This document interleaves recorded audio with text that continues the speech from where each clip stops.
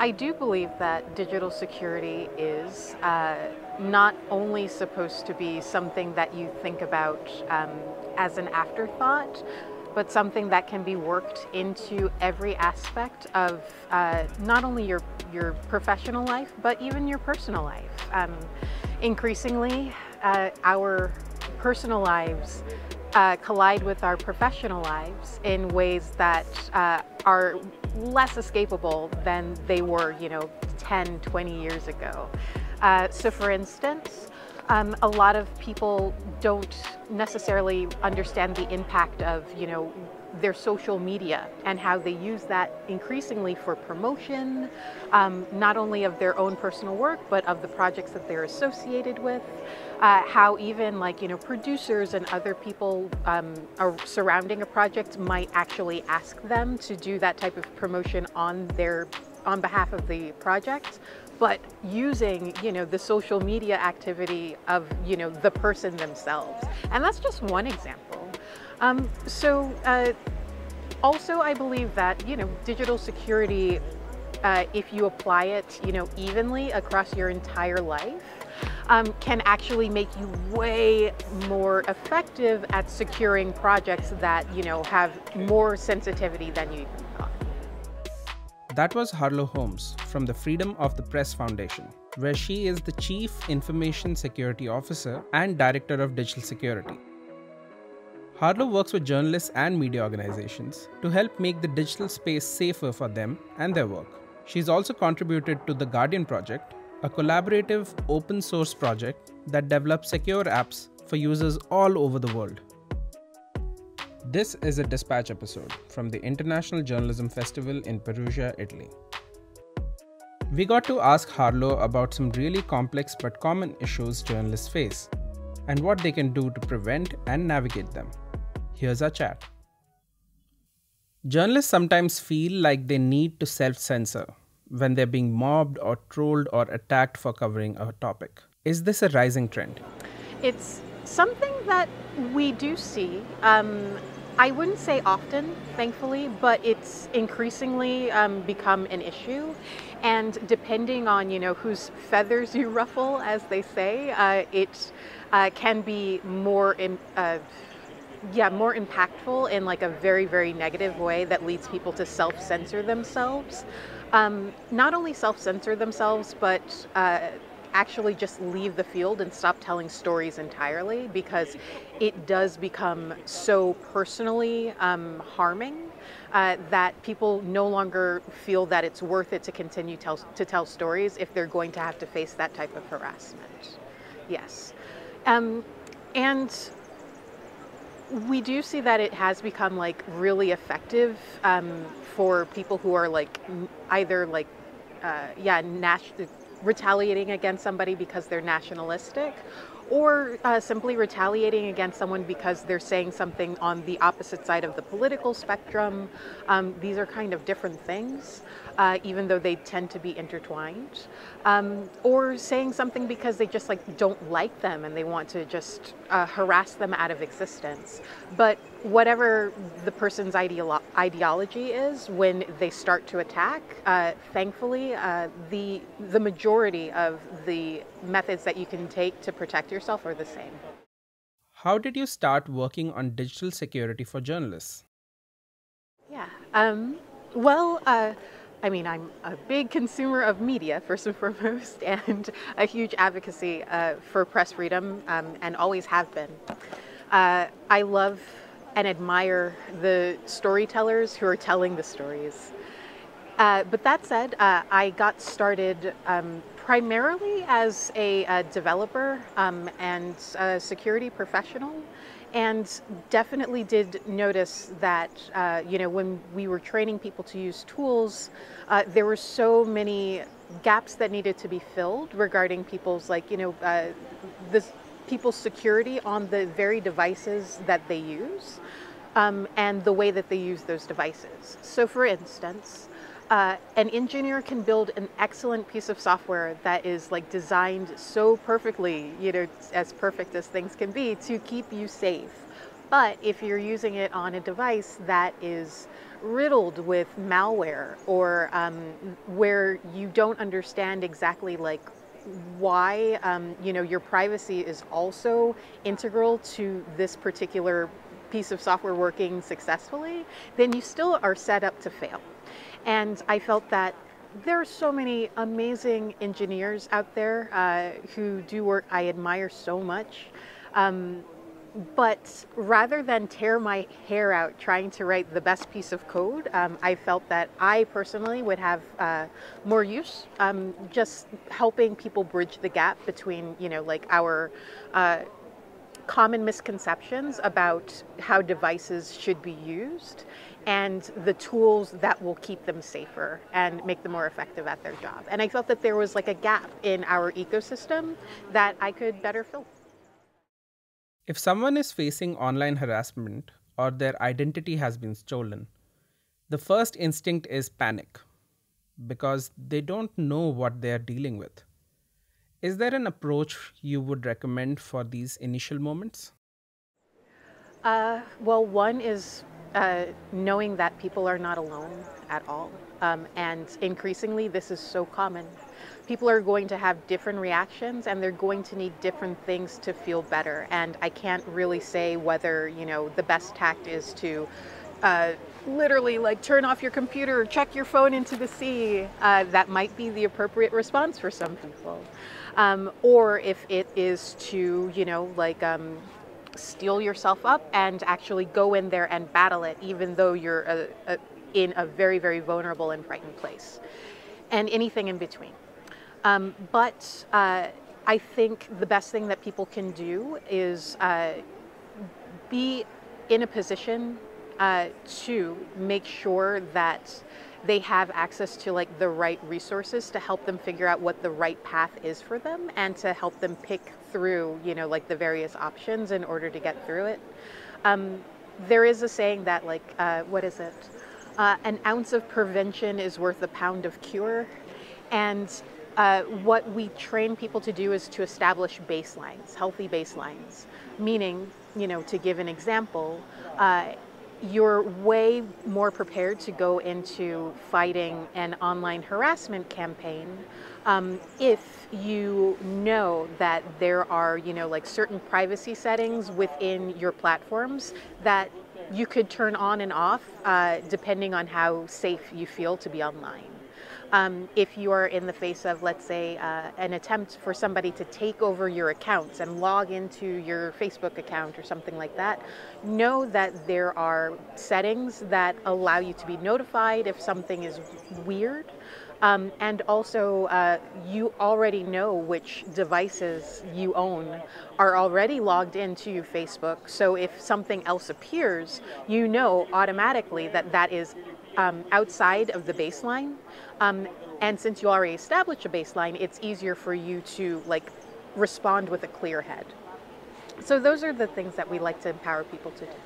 Do you think it is better to approach digital security and safety as a team sport or an individual sport, especially in newsrooms? I like that you put it that way. And actually, I think that it's both.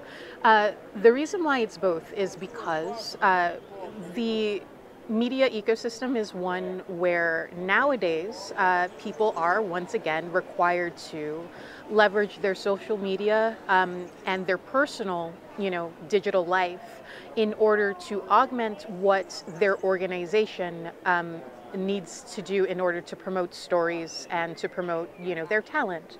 And for some reason, we've all decided as an industry that that was entirely fair, and people do it. People even feel compelled to do it, even if they're uncomfortable with it.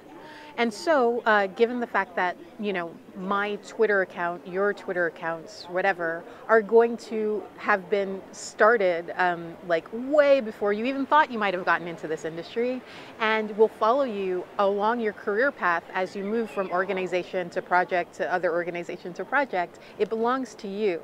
And there's really only so much that an employer can do in order to maintain that. And so unfortunately there is like a certain responsibility that individuals have to take because that is media property that belongs solely to them. But it is also a team sport. because knowing that, and knowing that organizations insist so much upon, this weird, mixture between like the personal and the professional at all times, they do have a responsibility to provide as much support as they possibly can in order to lessen the friction when people do get into trouble in their individual digital lives. So it's both. For journalists that don't have a support system, how can they improve their digital security without having to invest a lot of time into it? That's a really good question. I do think that, this type of security does not have to be incredibly hard or onerous or time consuming. And people can, make improvements bit by bit whenever they find the time to do so.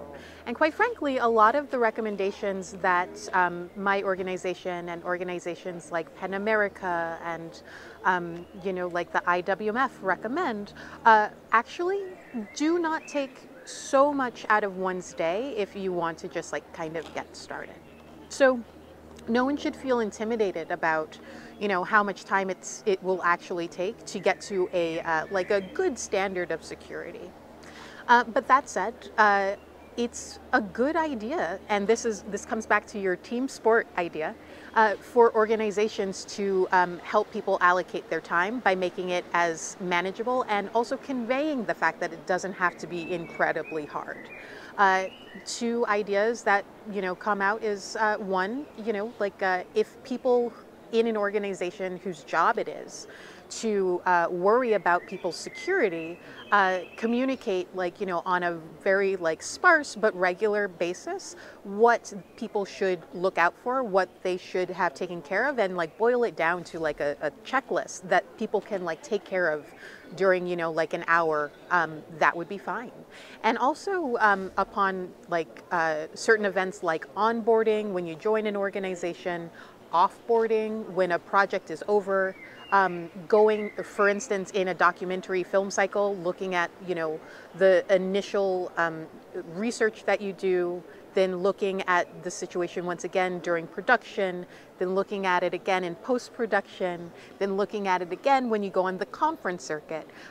Having specific times that you schedule in a calendar that allow people to take care of those items on the checklist without feeling that they're, volunteering their own personal time, but rather making that part of, the work that they have to do for that project, would be really generous and beneficial.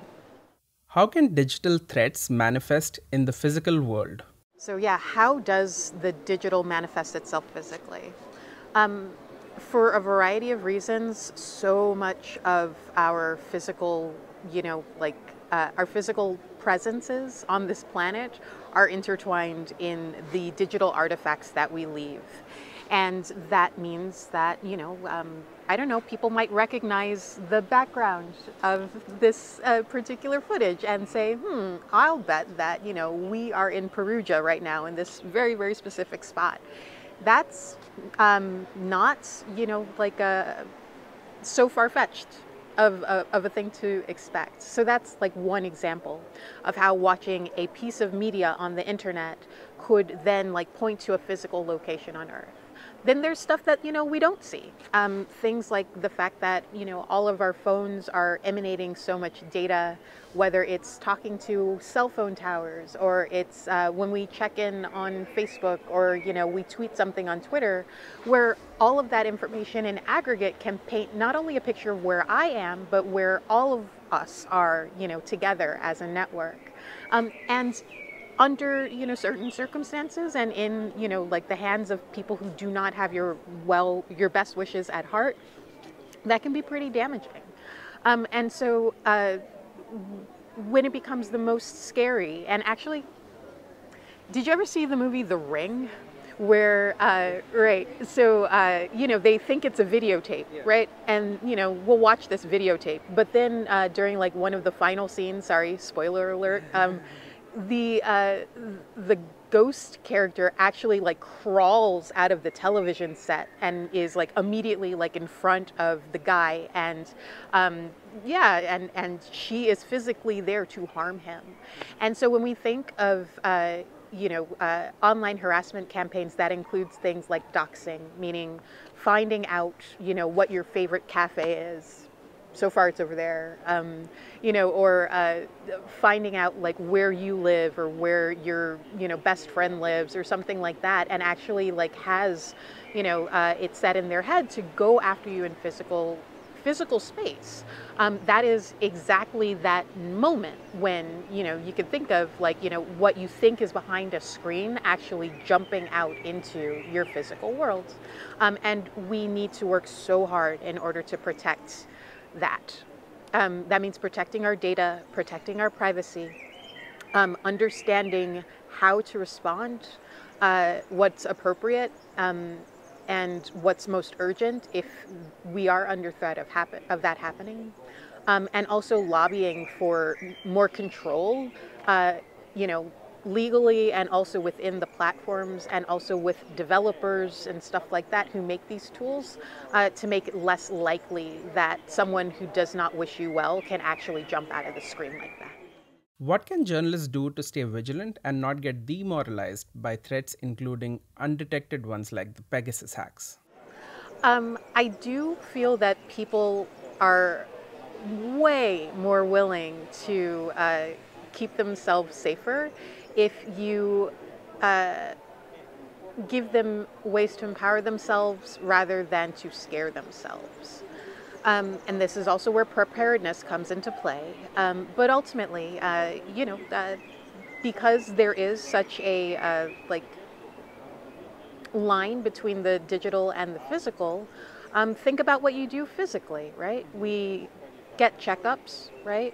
We, brush our teeth, this is pretty much the same as like keeping sure our software is up to date, making sure that we are aware of sweeping changes to privacy policies in the platforms that we use, and no longer expect that Facebook plays by the same rules today as they did 10 years ago. And I think that if people want to stay empowered, you can challenge them to do that, and do it when on their own clip, on their own schedule, rather than do it under duress, then that goes a very, very long way. But ultimately, when you did mention, things like Pegasus, and by the way, that's just the one whose name we know, right? There could be a bajillion Pegasus out there, right? Compartmentalization goes a long way there. And this means different things from a personal perspective than it does from a professional perspective.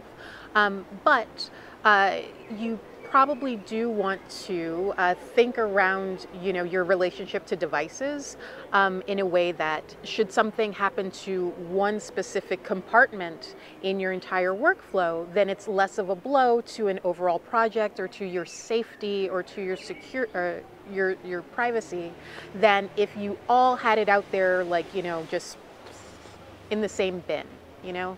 Actually, if you want to think about the correlate, it's it's best to clean your room, so you know where things are. What is a good starting point to do a risk assessment? So initial risk assessments, so the way that we usually teach risk assessments is challenging because it's a lot of jargon coming from the security world, and we're trying to put that in people's hands.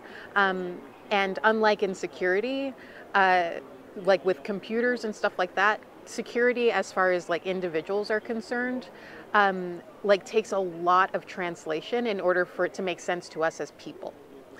But we boil it down to roughly 5 questions. And the first one is, what is it that you have to protect? And this could be anything from, like the contents of your phone, your text messages, your mom's phone number, like a password, anything like that. And then who do you have to protect it from? And so, perhaps like, I don't know, a corporation, if I were investigating them, doesn't really want to know my mom's phone number because why would they? But perhaps a troll on the internet who wants to harass me would want to try to terrorize my mom just because they know that that would make me really, really, really upset. So once you decide from whom these assets are important to, then you might ask yourself, what are the implications? And where, between the personal and the professional, do these implications lie? Is it going to make me really uncomfortable going onto, Instagram today if, there was a certain type of harassment? Or is it going to jeopardize the project if, that same harassment were supposed to occur? And then you kind of take stuff, you look at that room, you walk into your room and you look at the mess and you say, okay, I'm now kind of in a position to sort things into appropriate places within this, room, where I can handle how to protect them based off of where they live in that room using the resources that I have, which is how much time do I have, perhaps how much money it would cost to do that, and ultimately like how much skill I have or the people in my network have that can help me raise myself to the level of security that just covers what I need to do to move on.